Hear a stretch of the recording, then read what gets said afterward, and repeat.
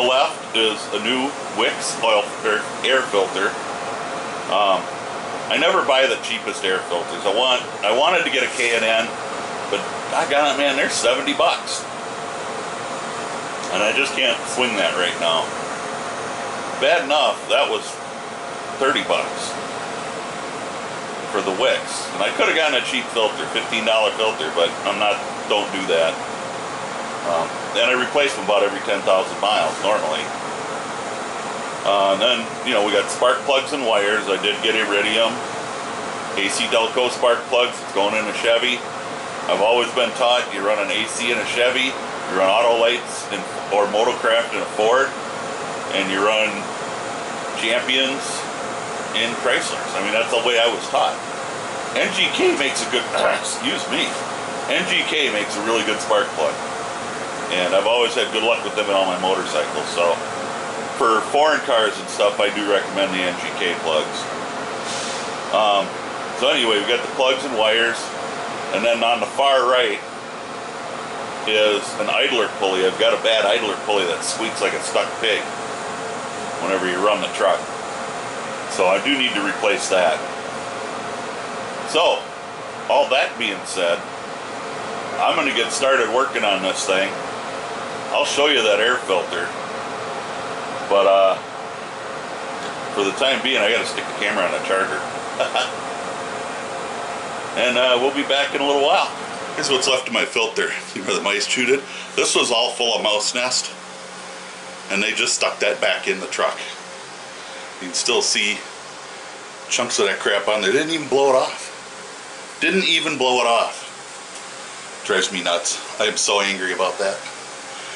I'll be back. Here's a little tip when you're doing your spark plugs that can save you a little hassle in the future. New wires don't come with a heat shield on them. The old ones have a heat shield. I kind of bunged up the end a little bit, which isn't a big deal. Just kind of straighten her out with a pair of pliers a little bit, because it doesn't have to be perfectly round there. But this is on there for a reason. And they just slip right off. Slip the new one on, slip it right on your new wire, and you're ready to go. That heat shield can save you a lot of hassle. If that melts, you're going to be arcing to the block and having all kinds of hassles. So don't forget to put your heat shield on. So this is a new spark plug, and that's what your electrode should look like. At least on these platinum plugs. These are also platinum. And you can see, hopefully, how much that wore down. And the gap is about 70 thousandths on this, and it's supposed to be 60. So, there's a pretty big difference there. You can see the erosion. 160,000 miles. I just talked to the guy I got the truck from. He said he never changed them. So I think we're looking pretty good. Hopefully all this is going to help my fuel economy quite a bit. But this is the last plug to go in. I tried to set up the camera so you could actually see me changing the plugs, but I need some kind of a windshield mount or some such goofiness to put in there, and I don't have one for this camera. I don't have one of them fancy GoPros like some folks do. So there's no footage of me actually changing the plugs, which would have been funny because the back ones on the right bank, I had to do some acrobatics to get in there, and you would have laughed like heck when you saw it. But fat guy flopping around on a pickup. But that's it. So I'm gonna get these in, this last plug in, get my last wire on. And then we'll go on. I gotta change that idler pulley and get the air filter in, and I'm done. I got another quick tip for you. This is a spark plug socket. They usually have a hex on the one end of them. But usually, inside them, there's a piece of rubber in there. So when you put your spark plug in there, it has something supporting the top of it a little better. My rubber's been gone for years, and when it comes down to it, it's really simple to just make one. I took one of my spark plug boots off the first plug wire that I pulled. I pulled the wire off, and before I even used the socket, I took and I cut about ½ inch off, right about there, about ½ inch, and trimmed it so that it would fit down into the socket like that. I just did that with a utility knife. Didn't need anything fancy. Stuck it down in there. Used a screwdriver to push it all the way down, because it's got to be all the way down.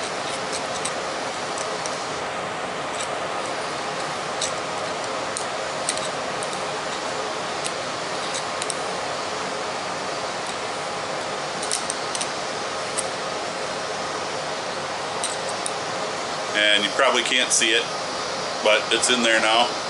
And you just push it all the way down. This is a 5/8 plug socket. I used to have a 13/16 too, because used to be a thing. I'm an old guy. But that solves the problem. And when you pull your plug out and you take it away, the plug will stay in there then. And you don't drop it on the ground that way. So that's just a helpful little tip. You can use a regular socket too, and just cut it so that it fits as far in as it goes, as it can. You need about a ½ inch piece, and that'll solve. What it does is it helps keep it stable in the socket so that you don't crack the insulator, which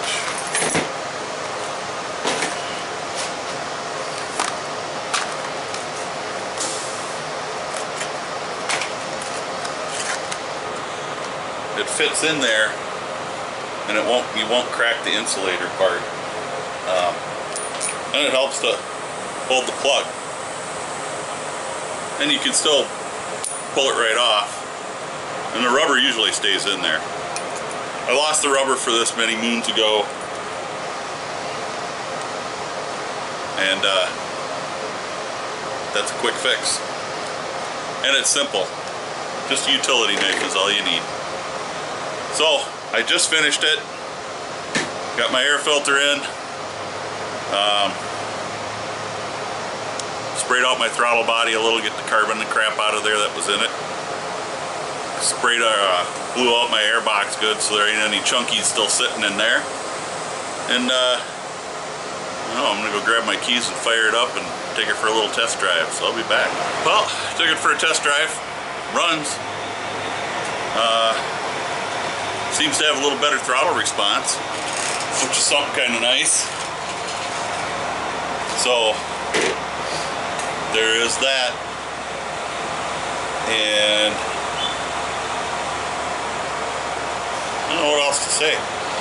It took me a long time because I can only stand for about 15 minutes, and then I've got to sit and take a break because my back just can't handle it. And between my back and my knees and every other damn thing that's wrong with me, I fought with it for about 6 hours. I didn't really fight. I mean, I knew what I was doing, and it went pretty smooth. There was no fighting, aside from breaking that stupid coolant sensor. But even that was a piece of cake to replace because it was right in the open. So I did plugs, wires, new air filter, cleaned out the air filter box, sprayed down my throttle body to get some of the gunk out of there, sprayed my mass airflow sensor just to clean it. Since everything was exposed, I just did everything like that. Changed that air filter to the new wicks, and idler pulley on the belt drive, which there's still something squeaking. It ain't nearly as loud as it was. So there must be another pulley squeaking in there. A buddy of mine kind of thought it was the alternator. I sure hope not. Damn, them things are expensive. About 200 bucks. I just don't have that. And it's charging. It's doing everything it's supposed to. Seems dumb to replace it for a bearing squeaking. I don't know what that was. Something fell. So that's about all there is to really say. It runs, it drives. I'll open the tonneau cover when I fill the tank tomorrow, and I'll check my mileage. I was going to check it again with the tonneau cover closed because I had some freeway driving in there, but really I don't think it would have made that much difference. Mythbusters had an episode, I don't know how long ago, where they tested all that on a pickup. They left the tailgate down, they had an air gate in there, and tonneau cover and a camper shell and the whole works. They tried everything and did some pretty accurate testing. And the pickups are just made to work with the box open and the tailgate up. So that's kind of it in a nutshell. So we'll open her up and run it like it's supposed to be, and I guess see what kind of mileage I get. I'm shooting for 16, 17. I didn't put any performance parts in it, so we'll see. So I'll get back with you with those test results. Stay safe. God bless.